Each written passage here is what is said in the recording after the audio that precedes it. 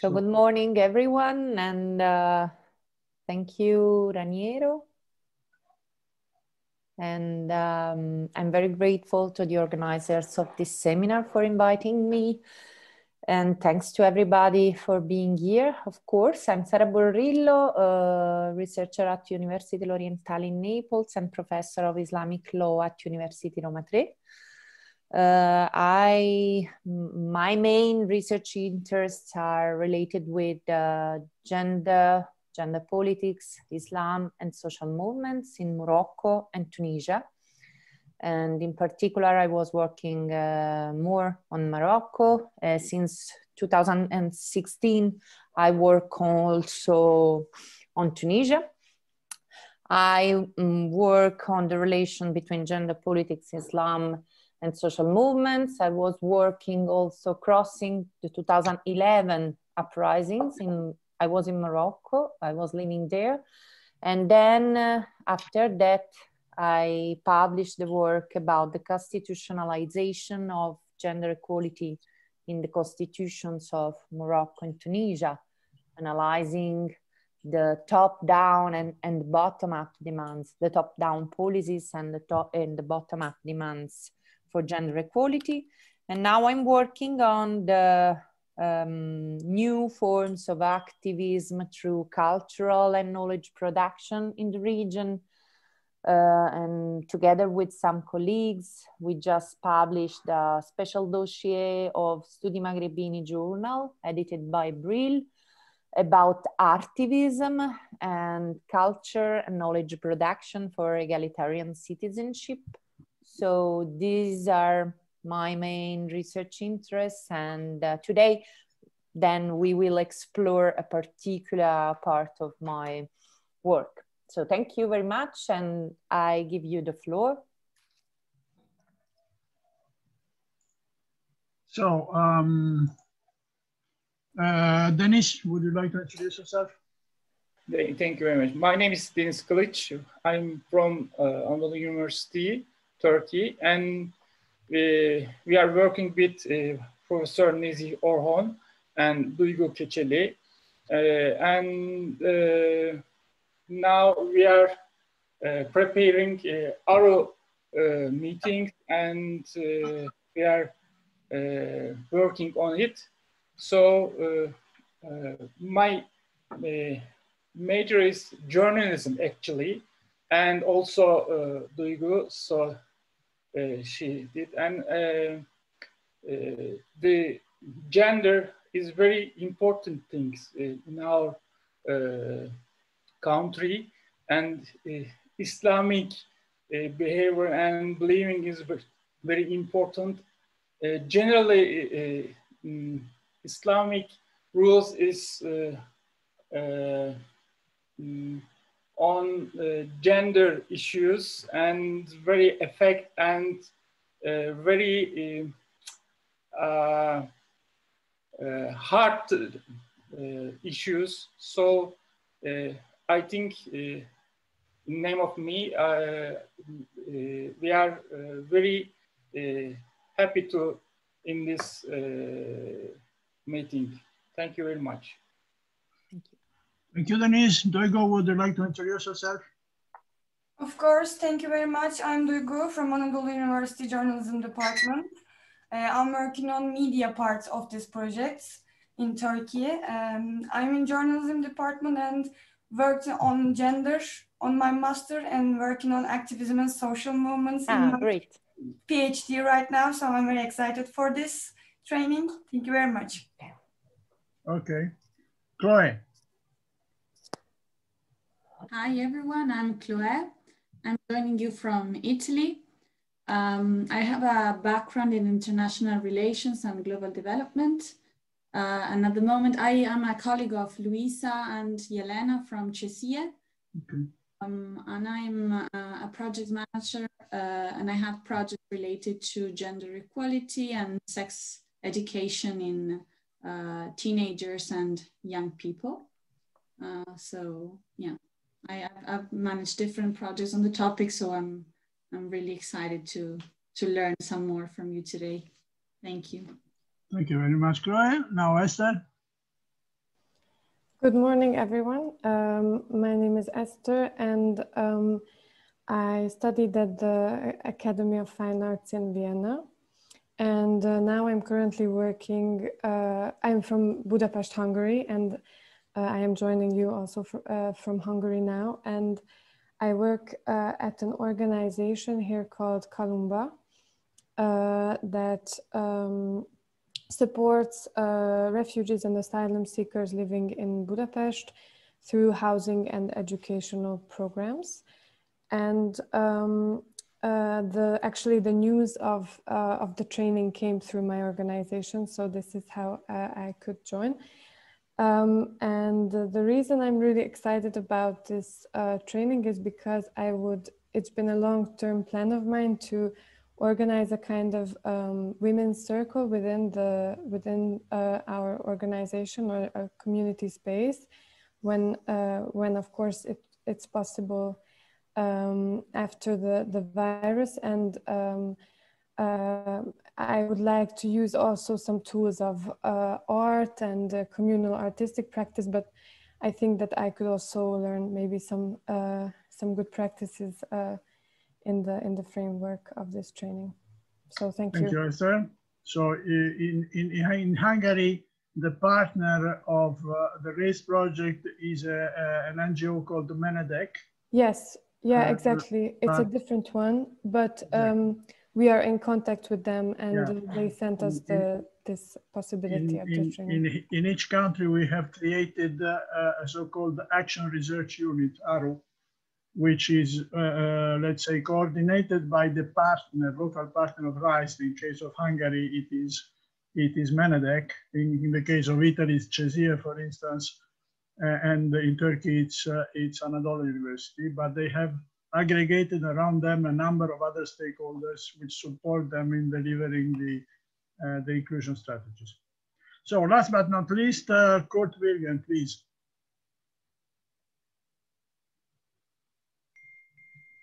Hello, everyone. I'm joining this meeting from Batman, a city in southeastern part of the Turkey. I'm currently working on refugee protection in a humanitarian aid organization. I learned this course from Nezi Horhon. And the topic is very interesting for me. I think it will help my professional life here in Batman. Thank you very much. So, Sara, as you can see, the expectations are very high. Yeah. I don't want to put pressure on you. No, but sure it's going to be easy. So you can start. Go ahead. Thank you. But your background are really interesting and challenging to me. So, of course, we will have some Q&A sessions, and we can discuss, of course, and we can explore more some points that are not so clear, and or we can go beyond this presentation also. Thanks to your experience, we can, of course, say more.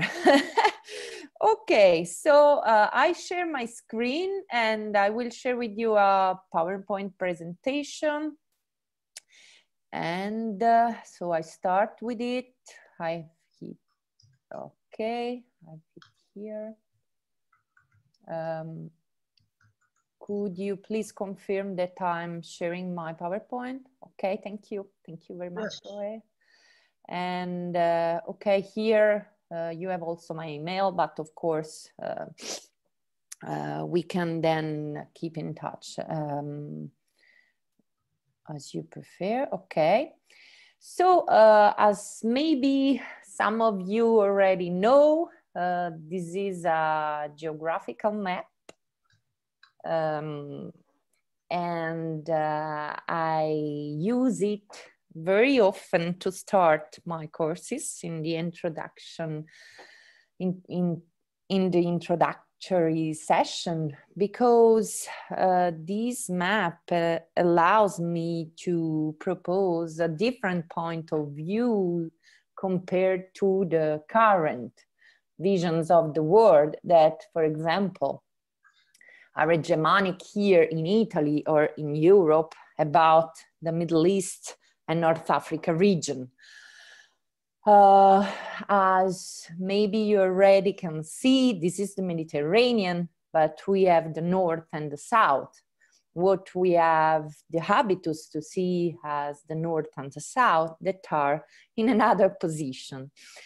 And this is a map of Ali Idrissi.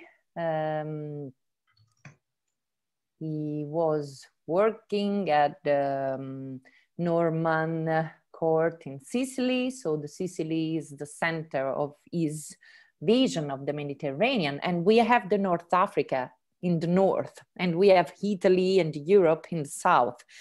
So in this map allows me to discuss, to criticize the vision that is very often diffused in the media and in the current visions of the world of the Western countries about the relations between the relationship between women's rights and Islam, women's movements and Islam. This is an issue that is often analyzed through the assumption that Islam is the responsible of the whole discrimination, of the ensemble of the discriminations against women. And this idea is connected with two false assumptions. First one, this idea is based on a monolithic and historicized understanding of Islam that is, of course, inspired by a single holy book, the Quran, but that assumes multiple articulations from a spiritual, doctrinal, juridical, and normative point of view in the different contexts where it is eradicated and performed. Second, in a similar way, women in the Muslim majority countries and in the Middle East and North Africa in particular are considered very often in the West as an homogeneous ensemble of eternal victims of patriarchy in a very orientalistic, colonial, salvific, when not Islamophobic perspective. These ideas are legitimized by the concept that empowerment of women, gender equality, interact always with Islam in a relation of opposition. Beyond this dichotomy, I will try to demonstrate the complexity of the reality throughout the case of Morocco. I would like to explore how in Morocco, gender equality, empowerment, as well as Islam, in some cases we will see, correspond with a heterogeneity of discourses, policies, and social practices that are performed, negotiated, and contested by civil society, the state, and we will see more in a few minutes. So these are our identified needs and demands, and I will examine today throughout an historical perspective the evolution of women's movements in a long durée perspective in Morocco. So of course, we will explore the basic meaning of empowerment and gender mainstreaming. And we will explore how empowerment and gender equality have been incorporated in Moroccan gender policies. We will offer some example of the main policies for women's empowerment in Morocco. And we will explore beyond the top-down policies how social actors demand gender equality. So how social actors claim women's empowerment in many different ways according to ideological and other kinds of affiliations divide. All these led us to explore some of the following questions. What about substantial gender equality in the definition of Moroccan citizenship today? And what strategies are carried out to claim women's rights in the restructured post-uprising political context? So we will explore throughout our historical overview, the women's movement process, building process, and women's movement change during the 20th century. We will explore how during the 90s, Morocco incorporated in its policies gender equality and women's empowerment. And we will explore how and what is changed after 2011 Moroccan uprising and after the constitutionalization of gender equality in the country. We will also explore the reconfiguration of the secular component of Moroccan women's movement and its relation with the Islamist women, so the women activists in the Islamist associations and groups, and the feminism of the intellectual, the critical intellectual, so the Islamic feminist theology of liberation, that is another very important component of the civil society in Morocco, but in particular of the global network of the critical thinkers, critical reformists that reinterpret, read Quran and the sacred sources of Islamic law. This is a tentative of agenda. Today we will see if we can do all this. And of course we will have some Q&A sessions, and now we are starting in late. So I will try to address all our aims, all our learning objectives of today. All these issues are here analyzed between two main categories. We have on the left side an image that describes gender policies, top-down gender policies adopted by the Moroccan case in a top-down dynamic. In particular, here we have an image of the national campaign for the electoral reform of 2002 that encouraged women to vote and not to cook. Here, a Moroccan woman that is traditionally dressed votes and crosses. She's crossing over a man that is dressed in a Western modern dresses that gives her a tagine, a traditional tagine. On the other hand, we have a photo that I took in Rabat during the 20 February movement demonstrations in 2012, so 1 year after the 2011 Moroccan uprisings, in the context of the so-called Arab uprisings or revolutionary mobilization in all the entire region. And we read here, Ash-Shab, long life to the people in Arabic. And this is a very important declaration in a country that is a monarchy, and in a country where normally we say, and we hear, long life to the king. So this is an image that declares that women's rights and women activism is part of the entire society change, democratic change, and women's rights could be understood as human rights in a very wide, in a wider process for a democratic change of the society.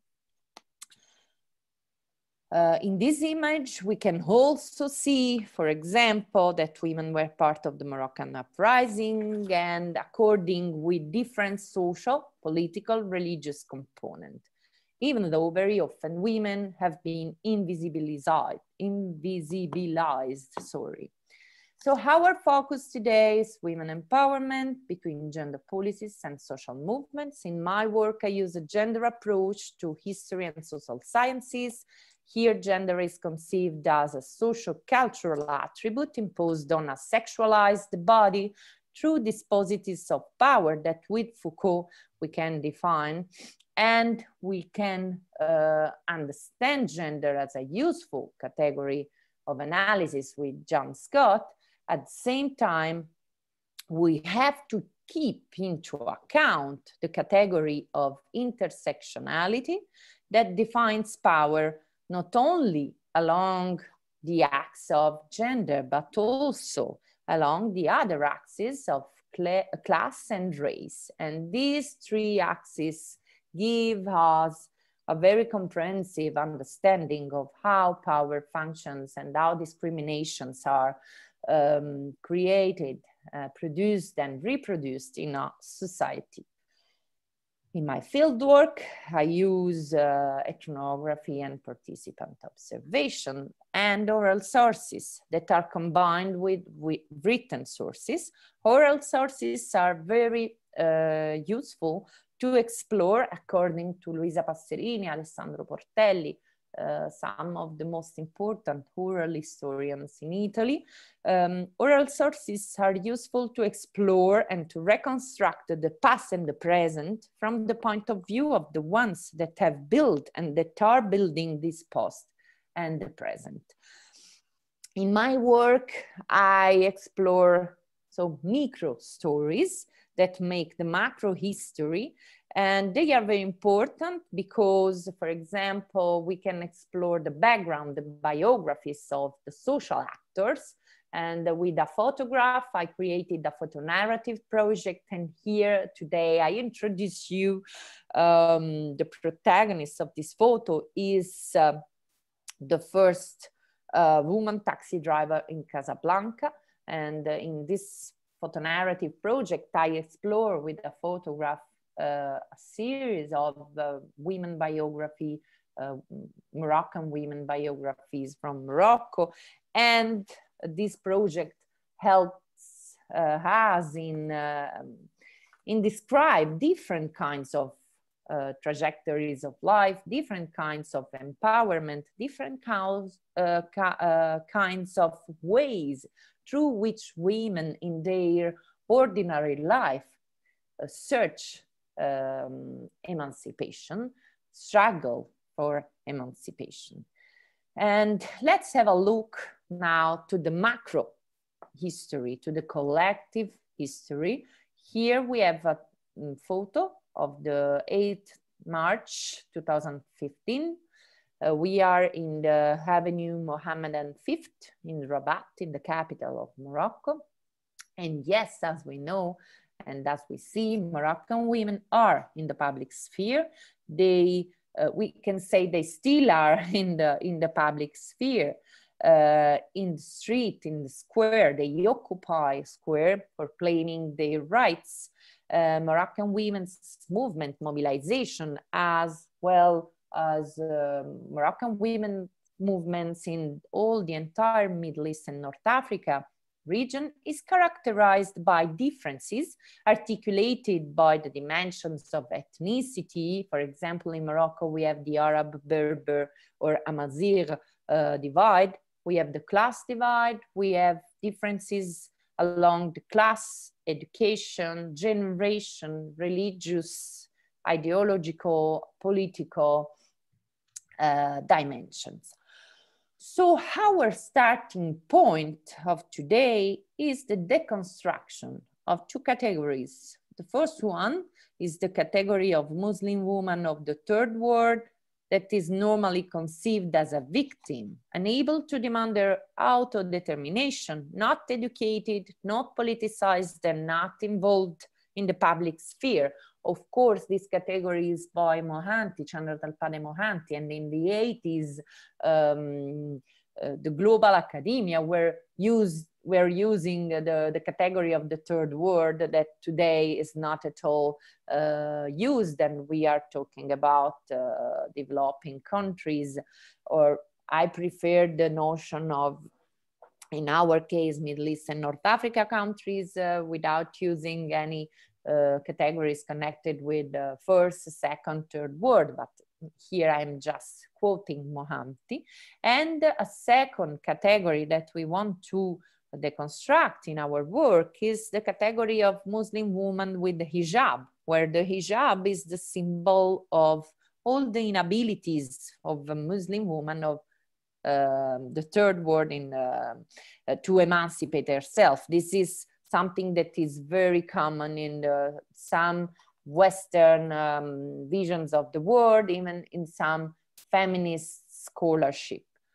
So my interest today is to explore the meaning of empowerment, emancipation, gender equality, feminism, that are here today understood as fluid categories that are contested and not at all standardized. So even though in our classifications we have to understand social phenomena with some solid categories that help us in our work, it is also very important to explore the self-definitions of social actors, paying attention to their subjectivities and their claims according to Gayatri Spivak. So let's see what's empowerment mean in the international arena. Empowerment is understood and defined according to international institutions and in particular to United Nations. It consists in a process promoting and consolidating personal abilities and also the awareness of one's own abilities. Empowerment is a process that concerns self-confidence, knowledge, economic and intellectual power, so also critical capacity, but also social power. And so it can include social respect, authority, and empowerment is also connected with the political part of our discourse, so with policies that promote active participation in decision-making process. This is just one very large definition that can include different levels of dimensions that we are exploring today. So the individual, the social, and the political level. Moser defines empowerment as the ability of women, in particular when we speak about women's empowerment, to increase their own autonomy and internal strength. This is identified as the right to make choices in life and to influence the direction of change through the ability to gain control over tangible and intangible resources. And this is a definition that is very connected with agency as the capacity, the ability to change her own life through autodetermination, to the ability to orient her own choices. Gender equality is another very important concept in our discourse of today. As we already know, gender equality is the third of the 8 Millennium Development Goals promoted by the United Nations in 2000.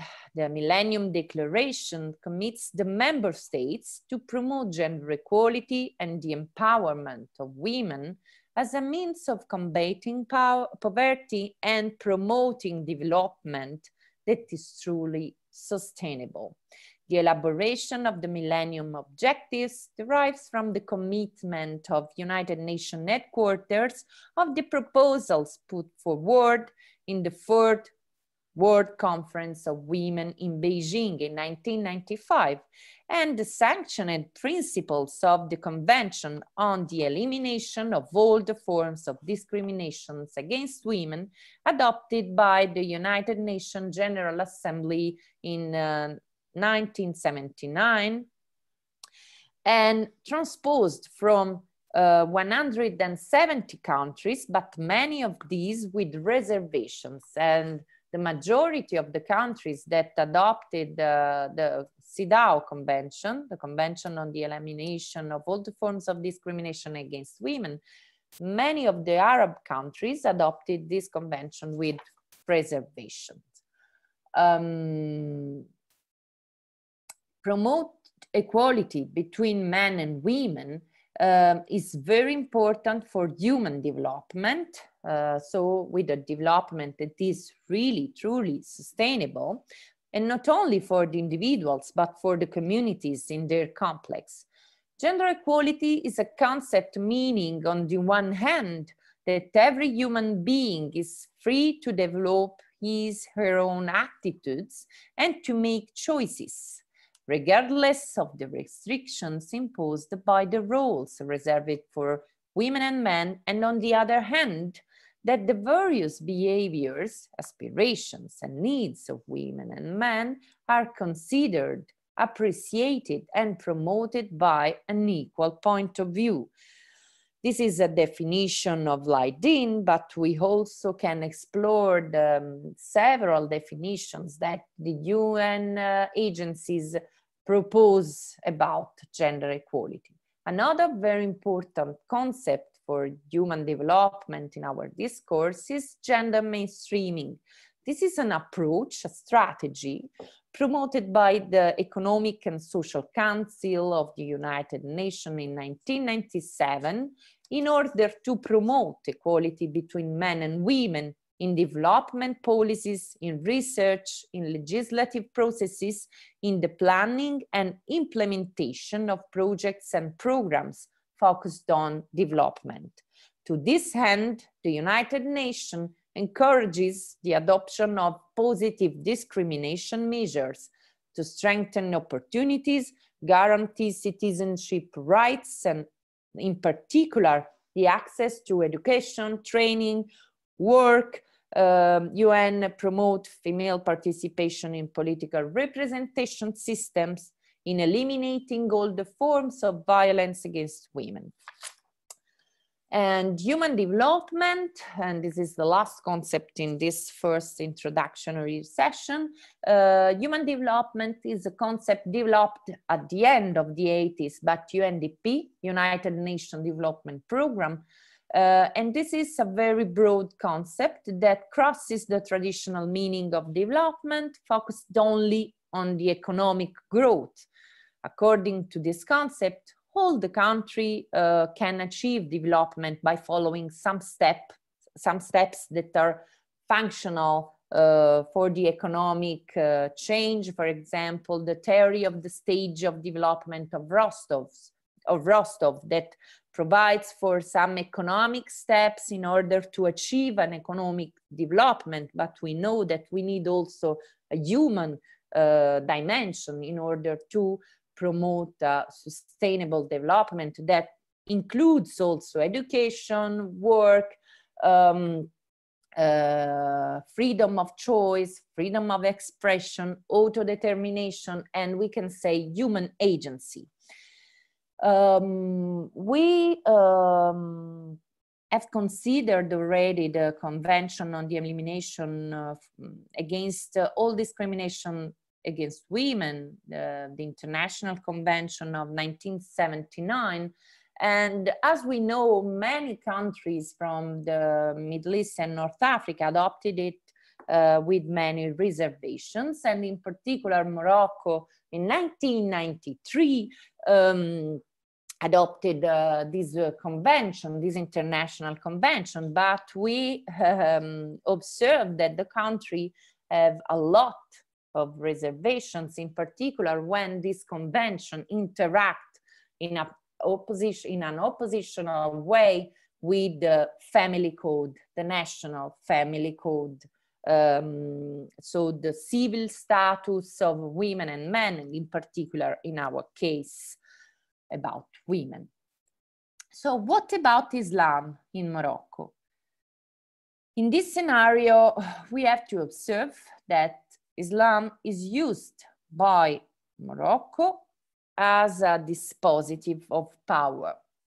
Morocco is a monarchy where the power of the king of the Alawi dynasty in Morocco, based in Morocco since the 17th century, has a Islamic legitimation because of its descendant from the Prophet.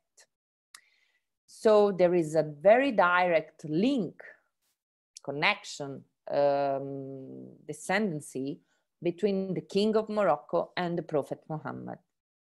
Islam is also so important in the codification of the personal status code or family code.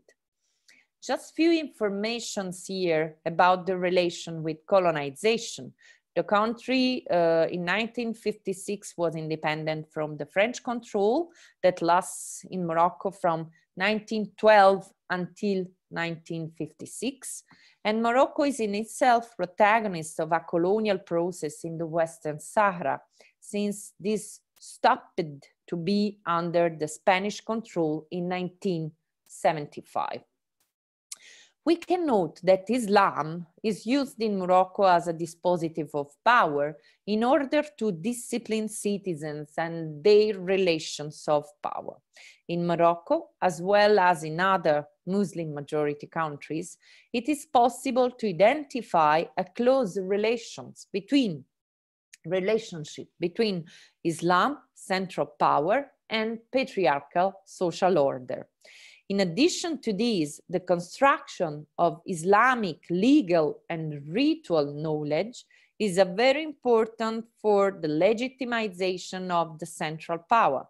Morocco is a monarchy, as we already have explored here, where Islam has a central role that emerges from the double title of the king. He is the head of the state and also the commander of the believers, in Arabic, the Amir al-Mu'minin.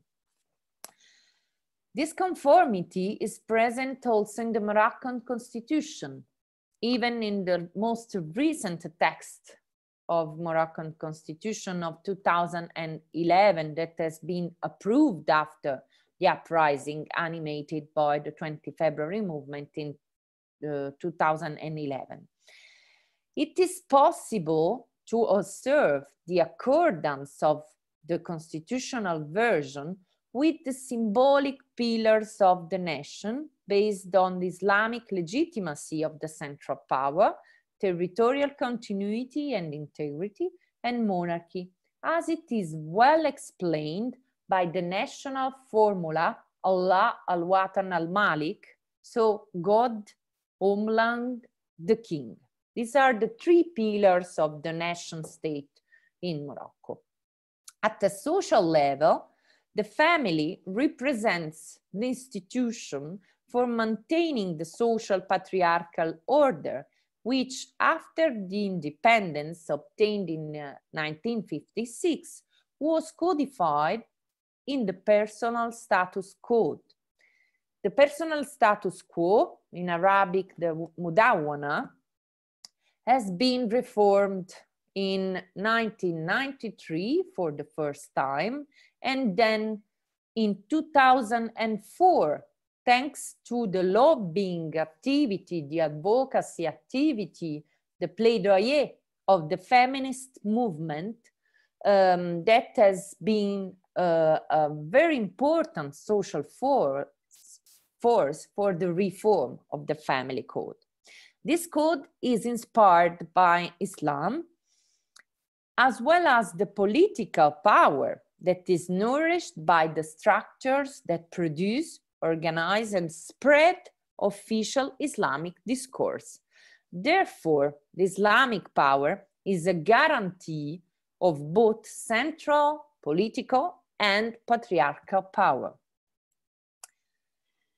Therefore, the democratization of family relations is a fundamental point, a fundamental dimension for the democratization of the entire society.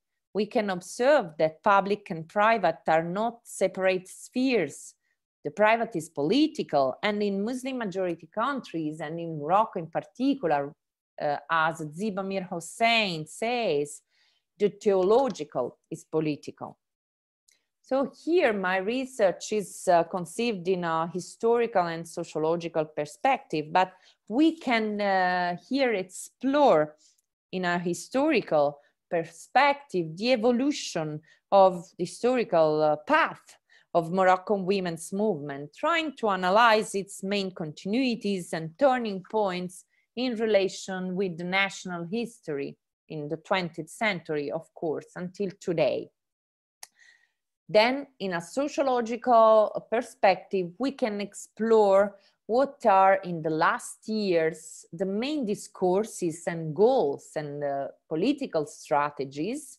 We can explore the emancipatory practices claiming women's rights in Morocco in a bottom-up perspective. So we can isolate a first phase of women's movement in Morocco, a women's movement that moved its first steps in relation with the national liberation movement, so at the beginning of the 20th century.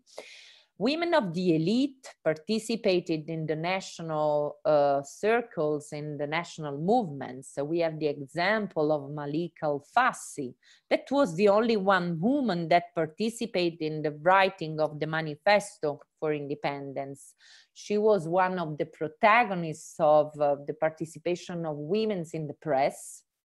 And she was one of the first figures, intellectual figures, that demanded the right of women, of education, the right of education of women. The press was an important instrument for the first female voices that demanding women's rights, and first of all, primary education. In the first part of the 20th century, we observed the emergence of charitable associations until the creation of the Association Sister of Purity, Akhawat al-Safa, in 1936, that, according with Fatima Sadiki, is the first feminist organization. Why? Because this association demanded also rights for women beyond the primary education, and in particular, rights to work, the abolition of polygamy and marital repudiation. So this association was the first one in demanding really a reform of the personal status code and of women's rights that are disciplined by the Islamic family code.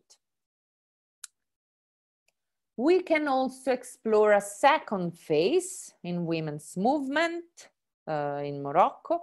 After the independence, women are involved in political parties, but women's rights remain a second-class priority in the agenda of political parties. So women's emancipation was a rhetorical instrument in the nation building process. Also before, the importance of women in the national building process is crucial in the discourse of many reformists, also in other countries, like for example in Egypt. We see how women are presented as a very important actor in national building process, but mainly as mothers of the citizens, mainly as mothers in charge of the care of citizens, of the son, in charge of the care of the husbands. So this very patronizing vision in the national building process starts to be challenged in the post-colonial phase, but in political parties, even if we have some women inside the political parties consider women's rights always as a second-class priority, okay? Also in the post-colonial phase. So women participate in political parties, trade unions, students' movements, mass protest movements. We have in Morocco, just after the independence in 1962, the starting phase of a very repressive period that lasts until 90s. So we have 30 years of état d'exception. So a very repressive phase with authorities that repress mass protests, mass mobilization, leftist parties, leftist movements. Women are in society, so they participate in social movements and also in political activities, and they suffer a severe repression during the years of lead that lasts until 90s. But we have also to observe that women are not only part of the leftist social movements, but they also participate in the Islamist social movements. Of course, in 70s and then in the 80s, women are also activists in this part of the society, in the Islamist social movements that in Morocco are very heterogeneous, we can say. We don't have only one Islamist actor, of course.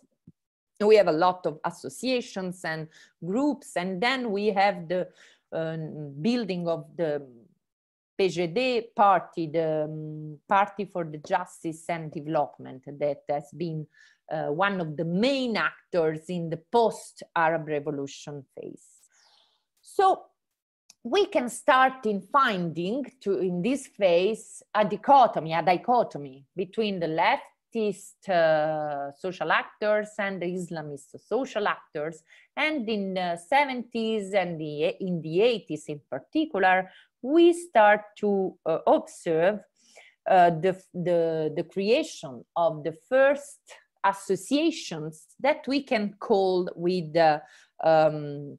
Zakia Daoud, that is a very important historic scholar in Morocco. We can start to observe the creation of a historical feminism, a fighting feminism. So we find the first two important associations of the secular feminism in Morocco that are the Union of the Feminine Action, l'Union de l'Action Féminine in French, and in French, the Association Démocratique des Femmes du Maroc, the association, the Democratic Association of Women from Morocco. These are the two main associations that came from two leftist parties. The Organisation pour l'Action Démocratique et Populaire, so the Organization for the Action, for the Democratic Action and for the Popular Action, and the PPS, le Parti du Progrès du Socialisme, so the Socialist Party, the Progressive Party. And we are in the 80s, so women understand that women's priorities, women's rights are a second-class priority, even in the leftist party, so they create a specific association. They said, okay, thank you very much. Now we do by ourselves. We experimented, we tried it. It was not the case. Okay, bye-bye.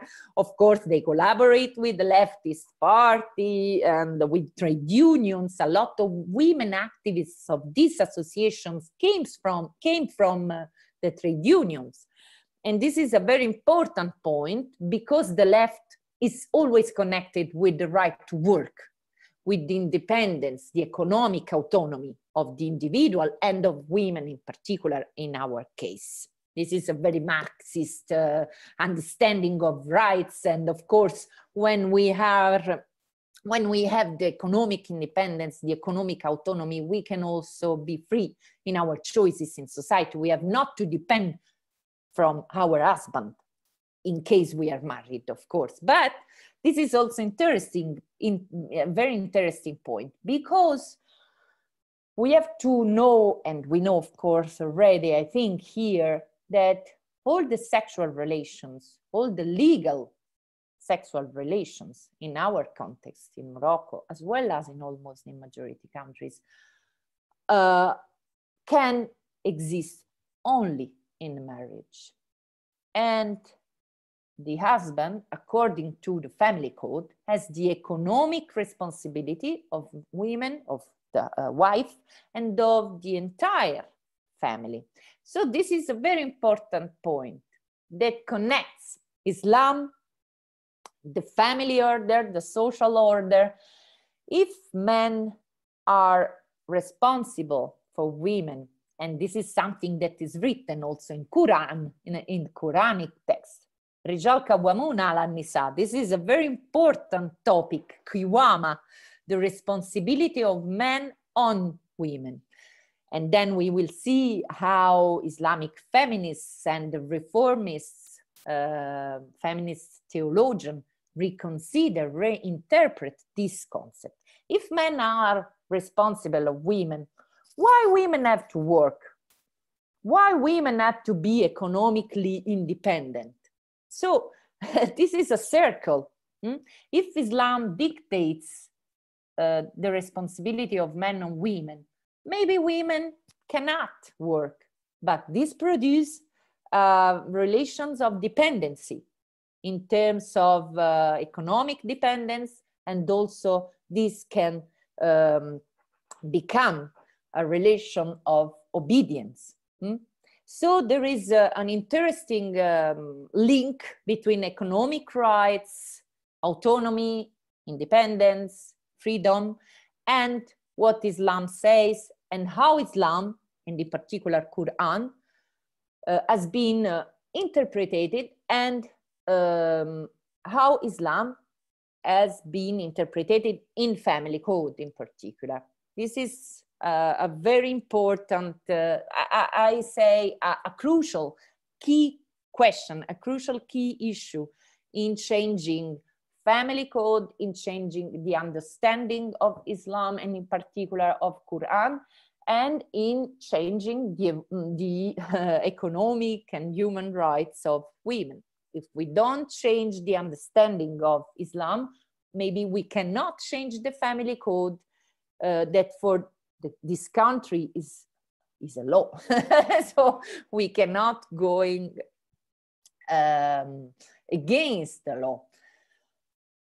Secular feminist organization, so they strive for gender equality, but in particular, they start in struggling for women autonomy in the economic field, women freedom, of course, in society, in politics. They struggle for education, for trainings, for the right for women to university education and trainings.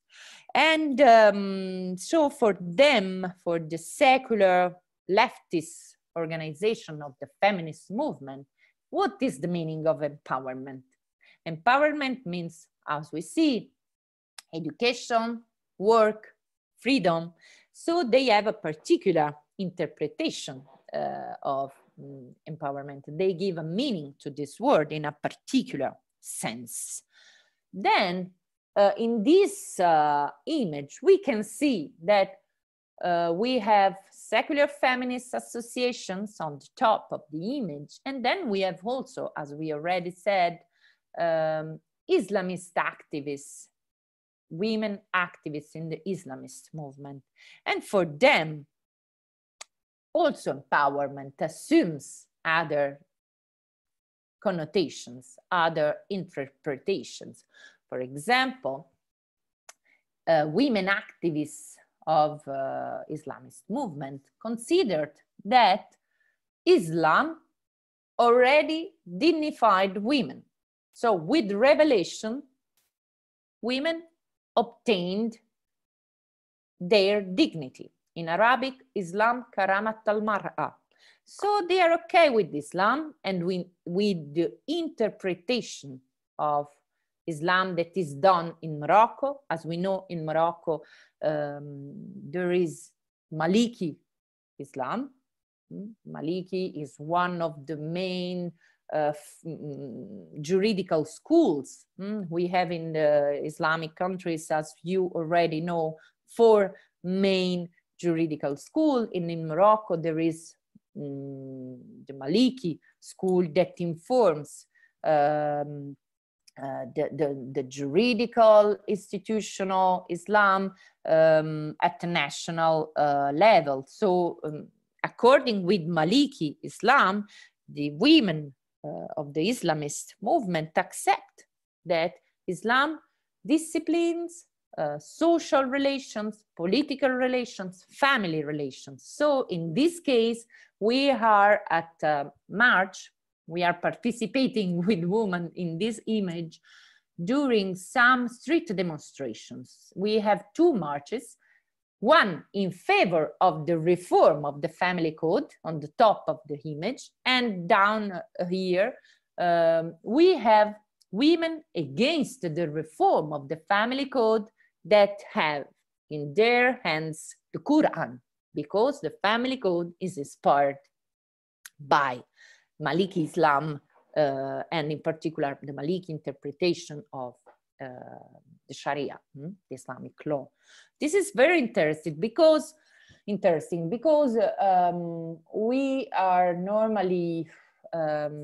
normally understand this relationship between the secular feminists and the Islamist women activists as an oppositional, as a dichotomy, as a confrontation. This is true, of course. They have different aims, they have different discourses. The base of women's rights are different. For example, in the case of secular feminists, citizenship is the first legitimation of women's rights.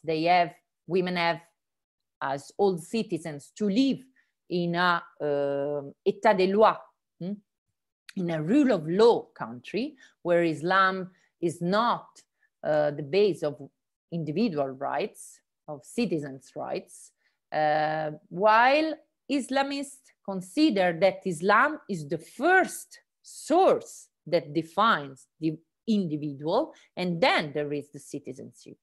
One of the women activists that I met in Morocco say, first of all, I'm a Muslim, and then I am a Moroccan citizen. This is very interesting. What defines us and our identity first? For some of the activists that I met in the Islamist movement, Islam is the first definition of ourself, of ourselves in that case. So we have an oppositional dichotomy, but also historically, we can find that there are some negotiations, some interaction, according to Fatima Sadiki and Zakia Salime, that are 2 scholars, 2 Moroccan scholars of women's movement, women's of secular feminist associations and women in Islamist associations and groups. They negotiated and they interacted a lot during last years, we can say, starting from the 70s, during last 50 years now. So this is a very interesting point.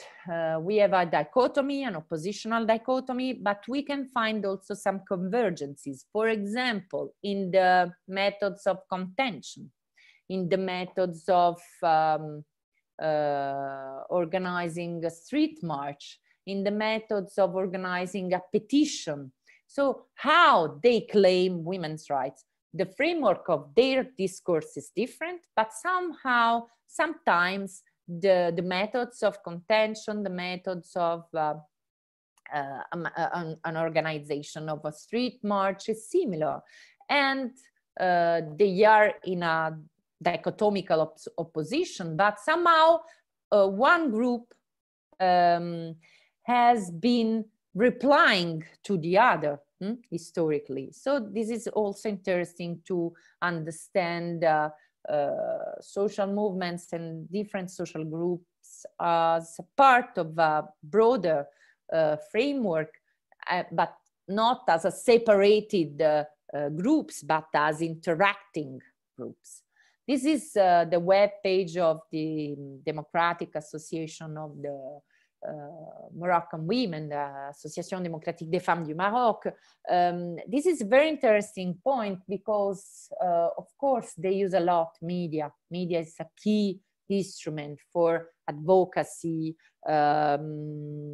activity, for claiming women's rights. And I present here this web page because one of the first sections of the website is dedicated to violence against women, and in particular to struggle against violence on women. And this association in network with many others. In Morocco, there are a lot of associations for women's rights according to a secular perspective, we can say.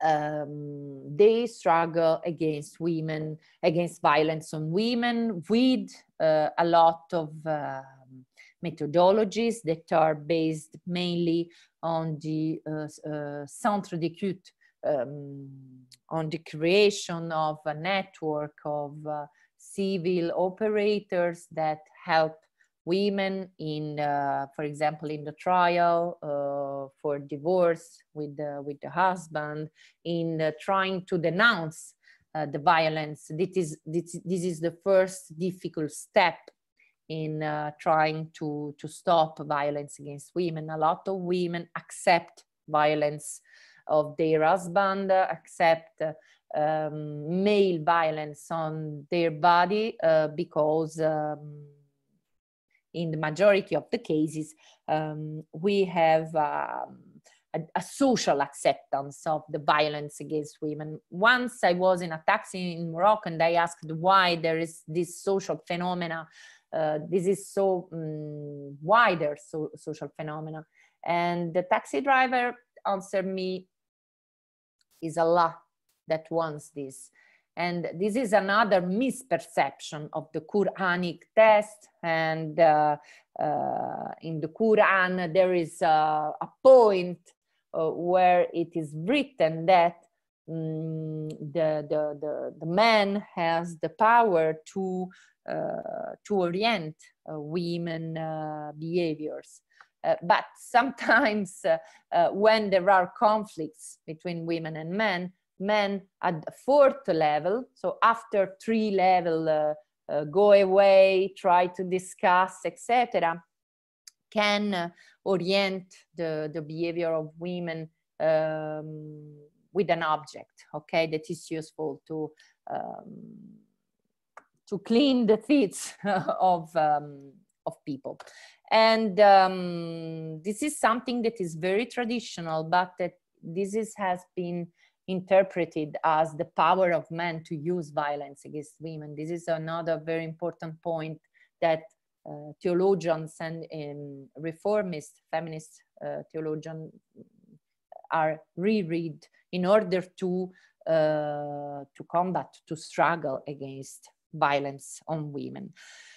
This is the photo on the other side. This is the photo of one of the most important Islamist activists in Morocco. She's the leader of Al-Adl wal-Ihsan movement, justice and charity movement, that is a Sufi-oriented Islamist association that is also critical towards the monarchy. And this association has been created by the Sheikh Sufi Abdeslam Yassin, that is the father of Nadia Yassin. And this intellectual figure, Nadia Yassin, is very interesting because she has been the leader of this movement, of the feminine section of this movement. And she has organized some trainings for women in order to empower women throughout Islamic knowledge. So she has another point of view on empowerment. The Islamist section of women in the Islamist association, Al-Adl wal-Ihsan, for example, understands empowerment in an Islamic framework, but she doesn't agree, for example, with the violence against women and with the legitimization of violence against women. So Nadia Yassin has tried to empower women in knowing more Islam in order to counter discourses on women's discriminations that are legitimized by other Muslims. So this is a very interesting process that she has been led in Rabat, in Saleh, and in many cities of the countries, but then authority repressed this movement that, as I said, was anti-monarchy, was against the monarchy, and in particular was for the Republic, for the Republic, sorry for my English. Then we have the third way. So we have a first feminist movement with a secular vision of the world and of citizenship. Then we have women activists in the Islamist movement. And then we have the third way of Islamic feminism. What is Islamic feminism? Islamic feminism is a transnational discourse that aims at a deep egalitarian access first to religious discourse and to religious institutions based on women's rights to have the necessary authority to reread and to interpret sacred texts. For example, we have a very well-known, at an international level, we have a very well-known scholar in this field, Amina Wadud. She calls Islamic feminism, gender jihad. So from this perspective, the religious authority can contribute to putting Islamic patriarchal tradition under discussion, and in a critical way, it is possible to affirm gender equality in society. This approach, so gender jihad, Islamic feminism, demonstrates that feminism and Islam are not ontologically opposed. And some of the intellectuals of this critical, vague, critical perspective are inspired by a reformist vision of Islamic ethics. This perspective, in fact, aims at demonstrating the full compatibility between the message of the revelation and gender equality. Firstly, from a spiritual point of view, and then at a social, political, juridical, and economic level. Okay, so this is a very interesting point. We have a network, a transnational network of thinkers, of women thinkers, that are scholars, theologians, that are sometimes that are jurists, scholar, like for example Ziba Mir-Hosseini. In Morocco, Fatima Mernissi started this perspective of thinking, and she started the rereading of the hadith, of the sunnah of the Prophet Muhammad. And she offered another point of view, another reading of this sunnah, of some of the hadith that compose sunnah. And today, Asma Lamrabet is one of the most important thinkers of Islamic feminists. Here, I brought some of the most important works of Fatima Mernissi, that is a very well-known author at an international level, and even in Italy is very well known. We have also some translations of her novels and of her essays. The Veil and the Male Elite, for example, has been one of the most important essays of Fatima Mernissi. The subtitle is exactly a feminist interpretation of women's rights in Islam, for example. Fatima Mernissi died in 2015. She didn't define herself as Islamic feminist, but her work is understood, as many other scholars say, as Islamic feminist.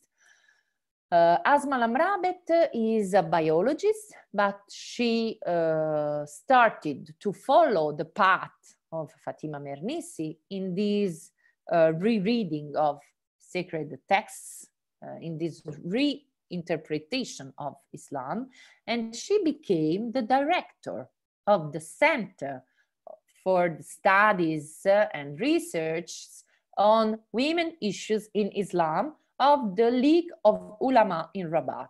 So her case is very, very important in order to understand how Islamic feminism arrived in a very institutional structure that is very important in the construction of the legal official Islam in Morocco. Then Asma Lamrabet, after some years of a very critical work inside one of the most official institutions of the official Islam, she left because she agrees with the gender equality in the redistribution of wealth in the family, in the inheritance. As you know, inheritance is one of the most blocked part of the family code, but she stressed that women and men have to receive the same part of the inheritance. And this is something that is not allowed in Muslim majority countries, and in Morocco it's not allowed. And the family code provides a specific redistribution of inheritance, and normally, not always, but normally women receive the half of the part that the brother of the male receives.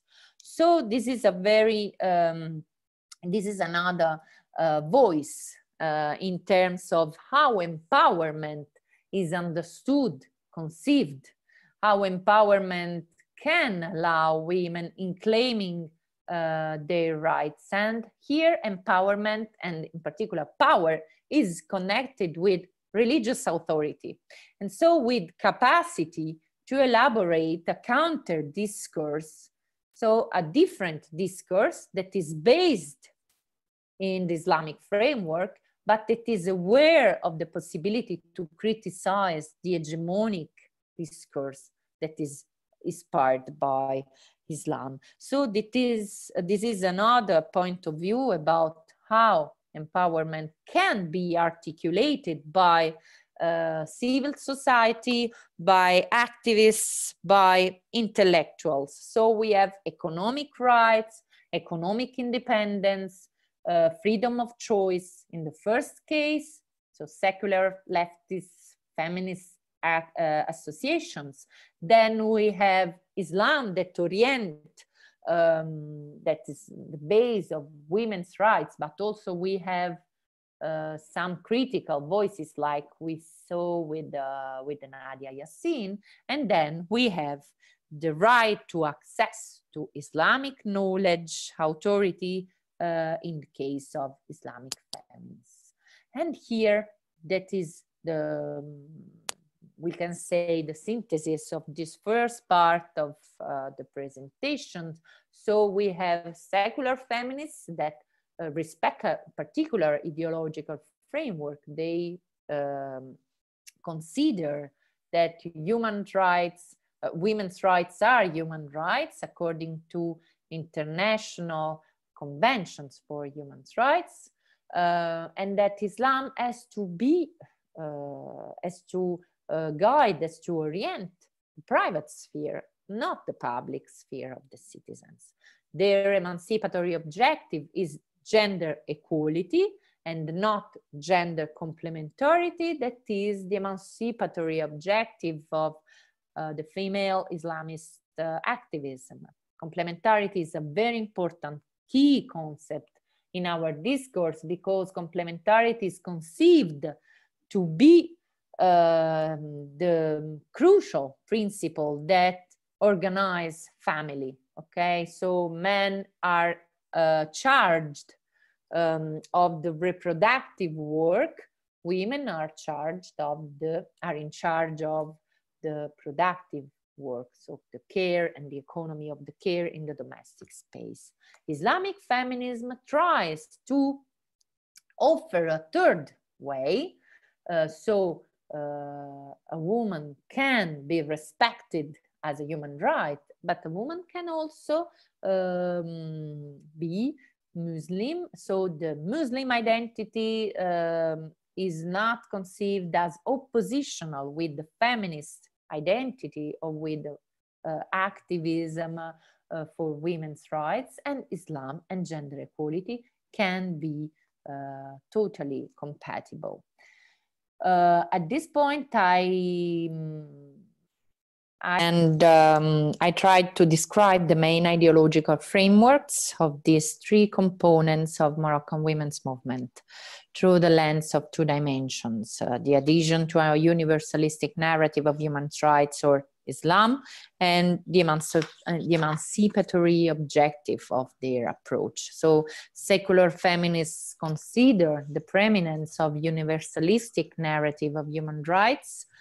They claim for a modern state of law where Islam remains in the private spiritual sphere of the citizens, and their emancipatory horizon is gender equality.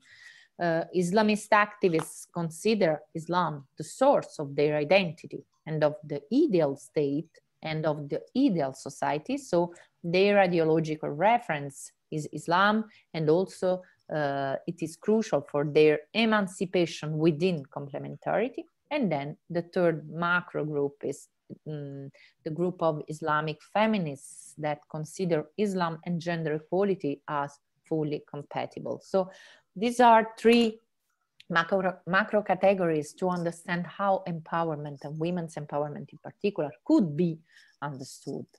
Then coming back to our phases of historical overview on women's movement in Morocco, we could explore the third phase that starts in the 90s. So the regime, Moroccan regime, opened the gate to the multipartyism throughout the so-called democratic transitions that seems to be eternal, and opened the gates also to the demands of the feminist movement, but in a partial way. In 1992, the two main associations of the Moroccan secular feminism demanded through a 1 million campaign the reform of the family code that was reformed by the King Hassan II in 1993. Even though these reforms was symbolic and more symbolic than effective, it was an important reform because the code that was inspired by Sharia since its adoption in 1956-57 was never reformed. So it was a very important first time. Since then, we can count other gender policies. The new electoral code that provides for a quota system for women in the parliament and at the local councils, and a second and more important reform of the family code in 2004. This reform is very important because now the husband and the wife are co-responsibles in the family, and the wife should not be obedient to the husband. Before 2004, the law said that a wife has to be obedient toward the husband. Then the 2004 reform reduced polygamy to 2 wives and established the right for women to initiate a legal divorce. In 2004, we explore now another very important reform, the reform of the Ministry of Islamic Affairs that institutionalized the figure of the women preacher of Islam in the mosque. Women preachers, Murshidat, have the task of teaching other women the right Islam in the mosques and encourage women in knowing more about Islam, family law. This reform encouraged also the public activity of women scholars, experts in Islamic law that participate in the construction of national Islam, alimat. So we have two levels of religious authority that became institutionalized in this year: women preacher and women scholar in Islamic studies, we can say in Islamic law. So these two levels of authority, religious authority, correspond to different roles, which consist, in the case of the women preachers, in guide other women in the understanding of Islam through a simplification of Islam. On the other hand, the production of Islamic knowledge is something that women scholars can contribute in doing. So after a training period, women preachers, official women preachers of Moroccan state can work in mosques and also in the schools of the country. Their job consists in religious teaching for women and also for children. So it's like a social work with a religious background, of course.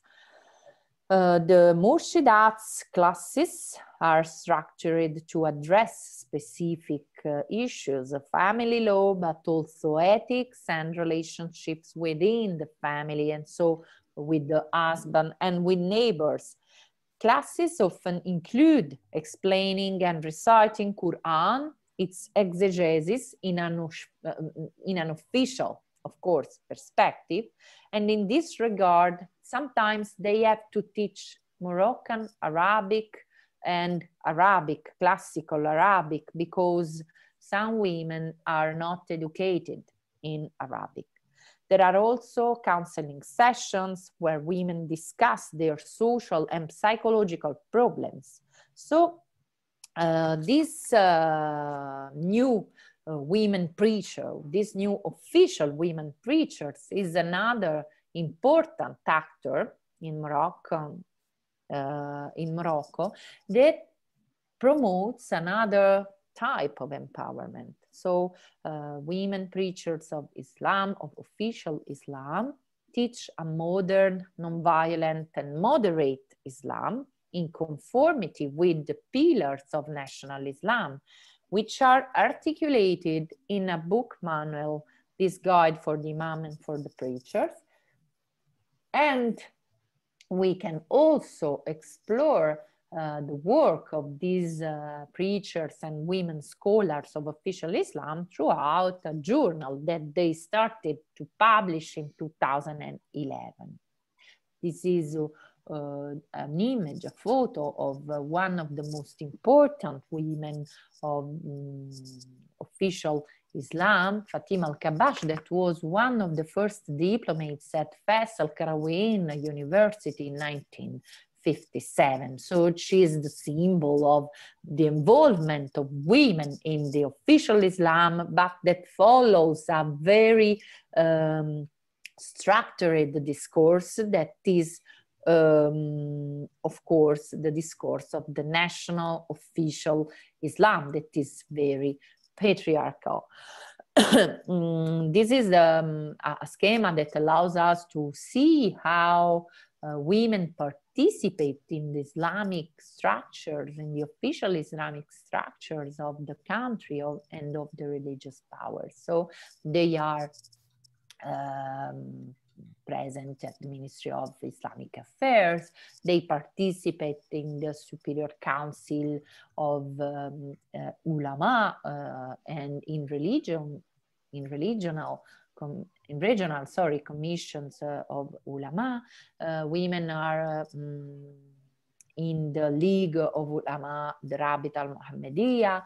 They participate in the first and in the most important school for Ulama that is based in Rabat, that is the Dar al-Hadith, the House of the Hadith. in honor of the King Hassan, Dar al-Hadith al-Saniya in Rabat. Women are also preachers in religious TV and religious radio, and they participate in the Durus al-Saniya, in these classes that some ulama give in front of the king during the month of Ramadan. And women are also professors of fiqh, Sharia, and Islamic studies at university. So this is an interesting other perspective in order to understand how empowerment is interpreted in a top-down policy, how state tries to combine the notion of gender equality, the gender participation in the political sphere, in the public sphere, and in this case, in the religious sphere, throughout controlling the transmission of the official religious discourse, but also enjoying the capacity of women to be close to other women.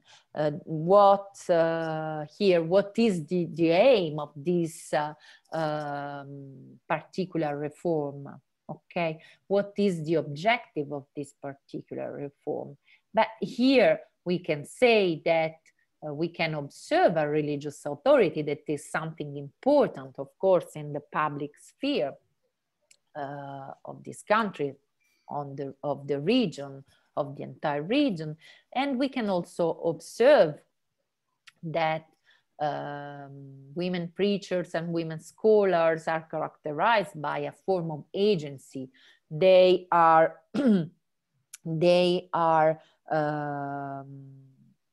social actors. They have a religious agency that can be identified through piety, social recognition, and civic engagement. So they are a sort of docile agent, according to Saba Mahmoud, that leads a sort of pedagogy of persuasion. So they are a key actor in promoting official discourse that is close to women, and mostly to women in rural areas, in marginalized areas. Women that are not educated are the target group of these women preachers. And the reasons of the reforms, the objectives of the reform, but we can surely understand that the contents of these discourses are not compatible with the gender equality promoted by the feminist associations, but women preachers and women scholars promote a discourse about gender relationships that is oriented toward gender complementarity. But at the same time, these docile agents are protagonists of a process of change, because the recognition of women's religious authority could underline women's empowerment, facilitated the acquisition of women's rights, maybe in the future. And maybe also a critical point of view could enter in these discussions about Islam, in these classes about Islam. Women can reflect together in a protected space. So this is also something very important and something new. Gender and Islam here appear as dispositives of power. So here we can see how Morocco uses the rhetorical gender mainstreaming, the adaptation of the national structures, institutions to the gender mainstreaming that is promoted at an international level. But this adaptation is, of course, goes in the direction of the legitimization of national Islam.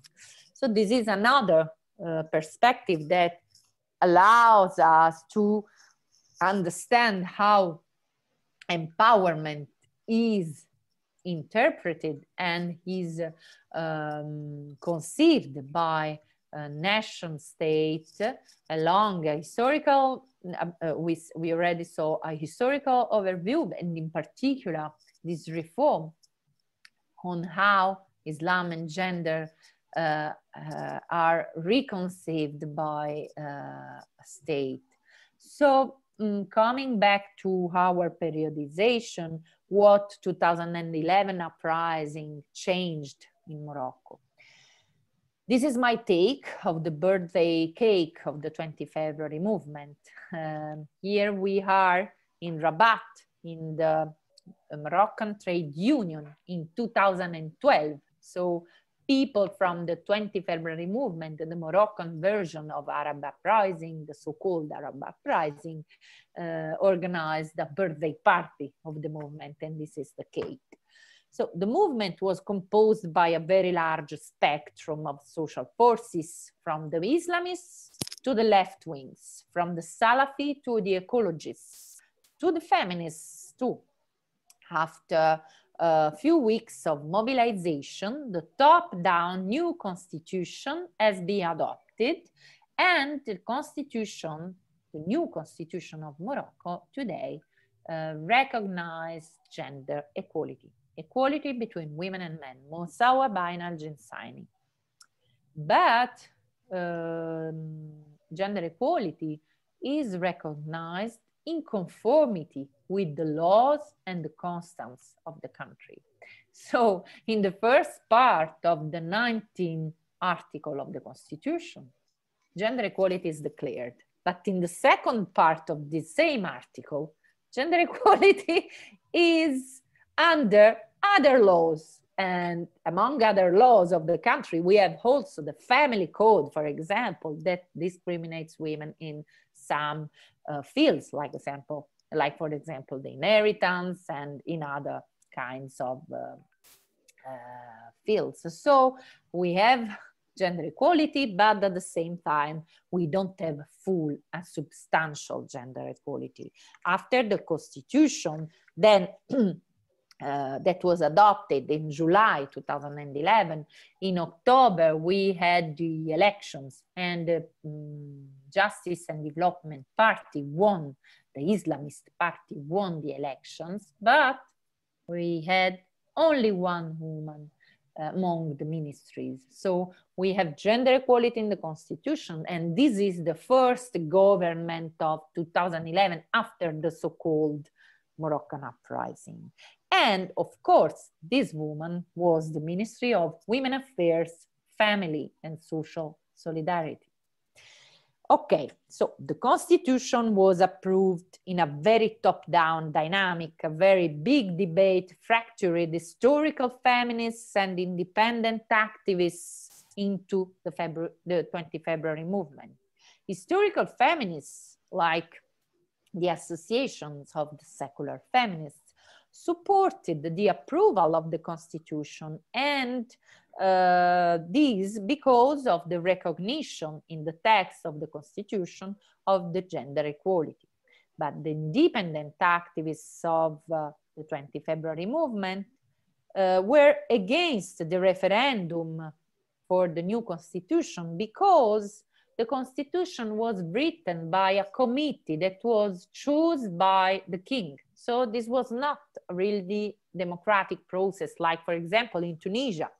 The people elected a constituent assembly that proposed different versions of constitutions, and then on the base of this constitution, we had other elections. So a lot of scholars say that 2011 uprisings were just only youth protests, but this was not the case. In Morocco, for example, we of course observe a youth massive participations, but there is a very important continuity between the old generation of activists and the new one. And in this photo, we can observe with the two of the feminist activists this continuity. We have in the middle historical leftist secular activist Amina Tafnout, And on the right side, we have a young activist, Salma Mahrouf, of the independent feminist activists of the 20 February movement. And we see also a hand here, and she is the mother of Salma, that is confronting herself with the policemen. And so we have also the involvement of other subjects, for example, the mothers of the young activists that were involved in the protests thanks to their daughters and so on, of course. So this is a very interesting photo that allows us to understand the generational continuity in the activism, in the case of Morocco, but also in other cases, we can say. And so feminism passes through different generations, but of course it changes. It changes its discourses, its methods of contentions, its aims, its goals, its, of course, its actors. And after 2011, of course, in the street protests, we know that people demanded social justice, bread, freedom, dignity, in particular dignity. Karama was a crucial keyword of the 2011 mass protests. But after that, after 2011, in Morocco, but also in other MENA countries, we observe a sexual turn, according to Zakia Salime, a scholar of gender studies in Islamic context. We observe a sexual turn, a particular interest in claiming individual rights, individual freedoms, and also sexual and reproductive rights, in particular for women, that are the most discriminated subjects in society, together with other kinds of minorities, racist minorities, and also sexual minorities like LGBTQ community. So, for example, we started to observe struggles for the end of minority marriages, struggles for the right to have abortion, struggle against violence against women, and art, and in this case, for example, theater, in order to denounce publicly women, discriminations against women. In this case, we have a very interesting performance based on real stories of women, on their sexuality and on their life, private life. Diali is a word that refers to something that is mine. So the sexuality, the vagina. And this is something, this is a pièce, a performance, a theater performance that uses real voices of women collected through an atelier. And this theater pièce was censored by authorities in 2012 because, of course, it puts under discussions one of the main taboos, for example, virginity in the family, okay, or sexual violence against women during the first night of marriage, and so on and so forth. Then we can also refer to the alternative movement for individual freedom. In French, the acronym is MALI, that struggles for the right to a non-therapeutic abortion that is not permitted in Morocco, not allowed in Morocco, and also for LGBTQ rights. This is a very dramatic photo for the campaign for the rights to non-therapeutic abortion, because a lot of clandestine abortion then are practices daily in the country. And here we have a photo that explains, would like to explain how media are important in order to visibilize these new kinds of struggles that are present on the Moroccan scenario. And here another kind of mass protests in order to struggle for the right to wear a skirt in the public space.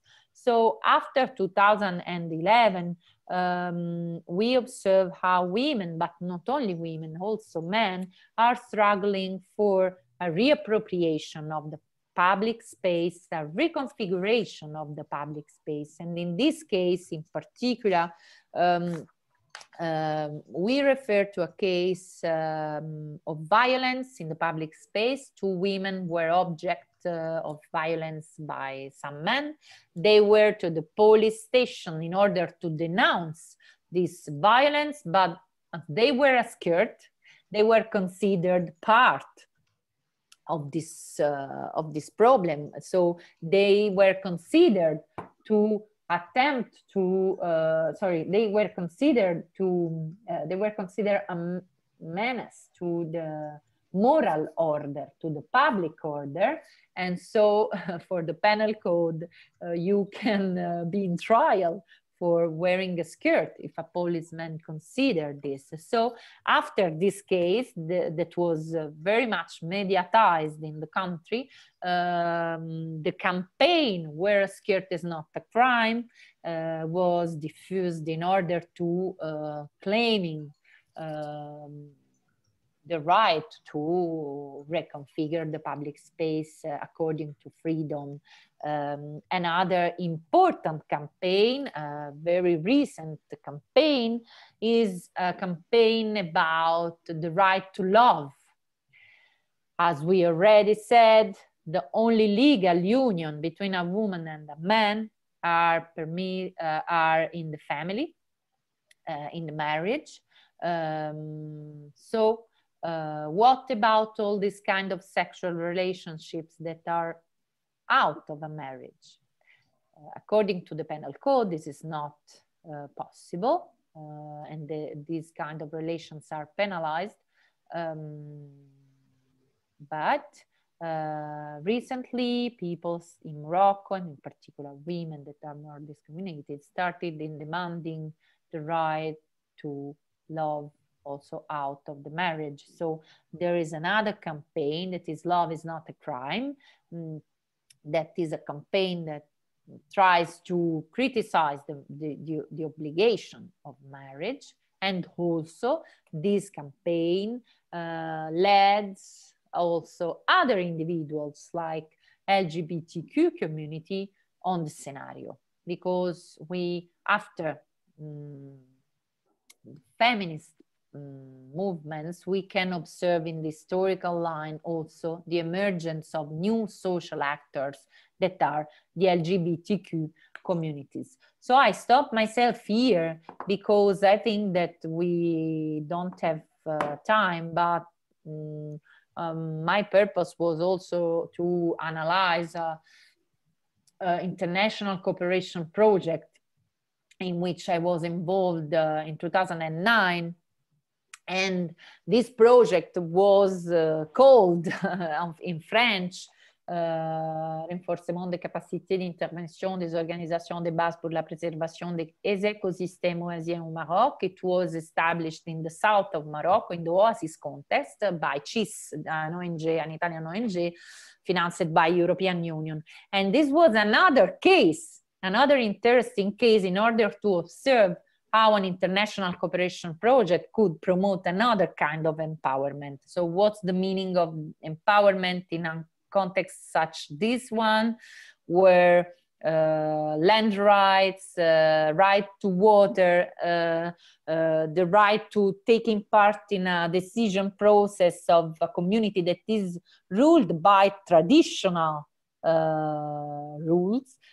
So how does empowerment change when we observe a different context, and how international cooperation can intervene in a community through an international cooperation project? But this is another very important topic that maybe in the future we can discuss more deeply. I would like to thank all and everybody for the attention. I would like to thank you, Raniero, and I hope that I have been clear. And I open to some questions if you want. If you have 10 minutes, we can discuss something together. Any questions from the audience? just as a nice breaking, I have a question for you, Sara. Yes. I have a friend who is the vice president of a Moroccan Association of Women Entrepreneurs. Ah, okay. Association de Femmes Entrepreneurs. Oui. And she's obviously very, very strong on like gender issues and things like that. And she always says that from the point of view of the law, the jurisdiction, yeah. Women are very, very much protected in Morocco. According to her, the law is very much on their side. They have many laws which protect their rights. The problem is that the civil society, and in particular the men's society, doesn't follow the same line. Okay, so there is a dichotomy between what the government is trying to, I would say, perform, and what is the real situation in the country. Can you comment on that? What do you think of course. Of this? Thank you very much, Raniero, for this. Morocco is very well known to be one of the most advanced countries in MENA region in terms of laws for women's rights, but with Tunisia, of course. But we can say, and we already said, for example, in case of the constitution, we have gender equality that is written in the constitution. But then after 2011, we don't have in Morocco any other constitutional laws in order to put into practice this formal recognition. So we have a problem, as you said, in terms of substantial gender equality and in terms of protection of women's rights in the daily life. For example, a lot of projects in terms of promoting empowerment culture, the culture of women's empowerment in particular, are trying to offer some trainings in this field to all the staff of the institutions, all the, for example, in the police. We have a big problem with policemen in terms of what is the case when a woman goes to denounce violence that she... No, and in this case, as I presented just a few minutes ago, sometimes policemen tries to say, yes, but this is not a big problem, or Islam allows men in order to be violent with you, and there is no a cultural level in terms of what the meaning of empowerment, what's the meaning of gender equality, and also like in the rural areas or in South, in the oasis like Tata, where I was with this project, people doesn't know that there is a reform of the family code in 2004, that there has been this reform. So women, in particular, if they are not educated, they don't know their rights. So as your friend said, of course, law exists and sometimes law protects women, but then there is the practice and the daily life, and this is a real problem and a cultural problem. Okay, it will take time to solve this problem. I will close. If there are no other questions from the other participants, I will close with a remark. Sorry, yes, go ahead. I have a question. Yeah. That I was thinking about, first of all, thank you for this powerful talk. And I was just thinking about these notions of gender equality and empowerment, because I saw that, I mean, they can be used in such different contexts and to promote very, very different aims and in different discourses. And I think that I was just wondering about their effect in everyday life, because I think that both of these notions are like very, very strongly connected to now or associated with feminism and activism, which may have also like isolating effect or wondering do you or do you have any strategy, or can you think of any strategies which would kind of break with this, that for example in some women it may provoke a kind of fear, or they don't want to be involved so openly because these notions are so charged with feminism? And yeah. Of course, this is a very interesting point that I was faced to during my research on the field, because of course the notion of feminist is connected with Western colonization and Western cultural supremacy or on the Western feminism and the white feminism. But this is a very interesting point, because now we face intersectional feminism in the Middle East and North Africa countries, and we can see that decolonial perspective is informing social movements as well as intellectuals and thinkers and critical thinkers. So we have intersectionality and decoloniality that enter in social movements and in the production of knowledge. And in this sense, I would like to, but I sent you my suggested readings, but for example, here you can say how feminism, I was observing how feminism could be understood at a plural level. So how many feminists we face when we observe women's movement in this region, and even in one macro area, like for example leftist movement or secular women's movement, we find conflicts, convergences, negotiations. So it's very complex, the social reality, as in all contexts that we can observe. And in the sense that you underline, I suggest to observe this new kind of feminism that is post-ideological. After 2011, we don't have so much. Of course, we have the divide secular Islamists. We have it already today in Tunisia. We observe this divide very much, but we can also find other forms of women's rights struggles that are using the notion of intersectional feminism and the decolonial approach. So in order to go beyond the colonial approaches of white feminism and post-colonial perspective, they go beyond, or even the post-colonial, in proposing a decolonial. So we have to produce a knowledge that is home-based, that is locally based, that is created according with our emancipatory priorities. So this is something very interesting to observe, because it's something that is changing and reconfiguring the panorama, the scenario of women's movement in this region. And also the transnational network are something new, something recent. That we can observe recently, and yeah, how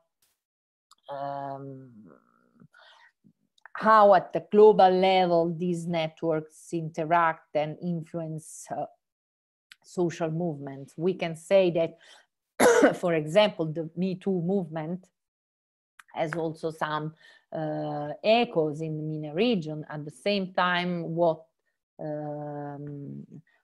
has been done, for example, in Tunisia, influenced all the entire region. So feminist movement in Tunisia and feminist associations in Tunisia are collaborating with Morocco, with other Maghrebi associations. But this is something that has also a historical origin, of course, a historical base. But after 2011, these networks are working together, and this is also another interesting point. These are the, maybe Esther, you are interested in artivism, and this is the reference to my work in this field. I was working on the LGBTQ struggles for new politics of recognition also in Tunisia through the festival of arts, the feminist festival and the queer festival Shoftohunna. That means look at them. So this festival is a new way to promote women and LGBTQ minorities' visibility in the public space in order to struggle through visibility in the public space for new spaces for women's rights and LGBTQ rights that are, of course, in particular LGBTQ rights sanctioned by penal code in Tunisia as well as in Morocco and in other Muslim majority countries. And I would like to thank you. And if you have no more questions, we can stop the presentation. I don't know if Chloe wants to add something. And sorry for my English. Sometimes when I'm talking along the 2 hours, maybe sometimes it's missed, and then I try to change. I have a presentation, but with my passion, sometimes I go beyond it, and sometimes English goes away. But I hope that all has been clear, and that the trajectory of our discourse and changes that empowerment, gender equality, and women's rights can assume in different contexts and according to different actors has been clear. Okay, so thank you very much, and all the best to you. Hi. Thank you. Thank you for your attention, and enjoy your day. Thank you very much, Sara. Thank you. If you want to write me for any other information, send sara.borrillo@gmail.com, and I read this mail currently daily. Okay. Thank you. Thank you. Bye-bye.